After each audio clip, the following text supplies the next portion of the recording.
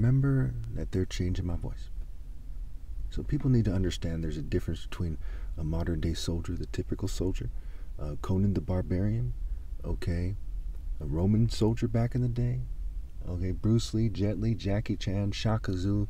There's differences here, and they are significant. They're some of the most important differences there are for humans to understand. This is what God put there for people to understand. And there's various theatrical presentations of things, and you're supposed to read between the lines and make an estimate, right? The word estimate has the word mate in it, right? In the political climate, the social climate, the word climate has the word mate in it as well. So when we look at this thing historically, people used to live in kind of tribal communities, right? And they would make their warrior pitch, okay? In the Igbo tribe, for example, and the borderlands, for example, they were described as fiercely martial cultures. That tribal culture, those sections of the tribes, at least, were described as fiercely martial cultures. Okay? People more or less had the same amount of money, generally speaking, right? They might have an extra goat or something, whatever. You know, they did their farming thing. There was market days, what have you. But what really got women's attention was being a great warrior. Now, when you're in a different context, okay, in a multicultural society, in the concrete jungle, that ancient kind of paradigm doesn't go away. That timeless human paradigm doesn't go away. When it goes away after my flesh dies, for example, people are no longer human. It continues in the spiritual realm forever. That is the natural state. God is supernatural, speaking to people in the natural. He's not speaking to people through the concrete, okay? In a sense, hardly, but not truly. Not in the most potent and deep sense. He's speaking to people through martial arts and through marriage. That's why the word martial for martial arts is marital scramble. So when society refuses to give me my rightful place, they have engaged me socially.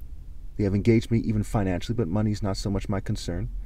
They've engaged me politically. They've engaged me religiously. They've engaged me spiritually, psychologically, what have you. That's part of what psyops are. Psyche and ops. And Mars, where the West gets their word martial arts, raped Rhea, aka Ops, in their mythology, in their Greco-Roman mythology. And why? And it has to do with the chaos, right? Zeus is a deity of chaos that causes people to not find their suitable helper. And we see evidence of people separating panthers. And Hera is also symbolized and associated with panthers. And so there's the leopard martial arts societies in Africa. And Hera, who's shaped like a mulatto who had married it's shaped like the daughter of a mulatto and a white person, right? That's pretty much who she is. A white person with black physical attributes. Okay, when you see a chick with a nice ass, so on and so forth, excuse my French, that is probably from Africa, from African martial arts. So here you see these cultivative attributes of women that come from martial arts. You see that it's in your gene to look at things in terms of martial arts. You see some punk-ass beta or some rich guy or some knucklehead who's not deep and spiritual with a hot chick with a nice body. On some level you say, hey, that's not fair. That brute kind of muscled, throw his weight around in society to get her. The nerd threw his money around and hired the brute to help him. What have you, right? No offense to anybody, these are the facts here. So whenever you don't get a suitable helper for you, right? If you look like Andre the Giant, for example, you can't expect to have the most attractive and deep and wise woman. But when we're the top martial arts ever, you can.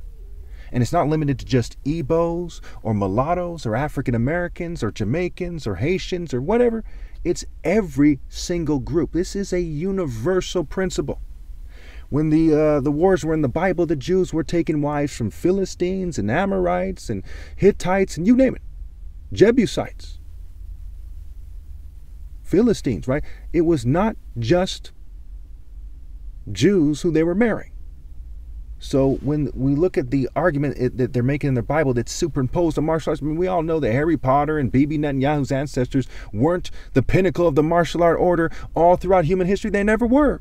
And they never can be. No offense to anybody. And that's part of the confusion. The Bible and various religions confuses that. So when you see all these people, they're coming from India, they're coming from Africa, they're coming from Mexico and Saudi Arabia, they're coming from all over the world here.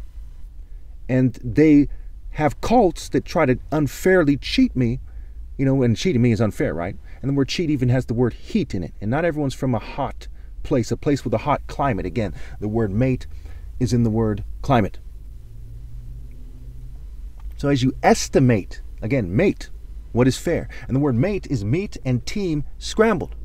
Meet, and it's also me at. So are you meeting me at my rightful place and giving me my credit? Or are you shunning me and trying to get me to settle while gays try to catfish me on the internet? And if you as a society shun me as the Son of God, then curses on you and your offspring to the extreme, no mercy for eternity. I just hope that you're at least clear on that point as you continue your treachery.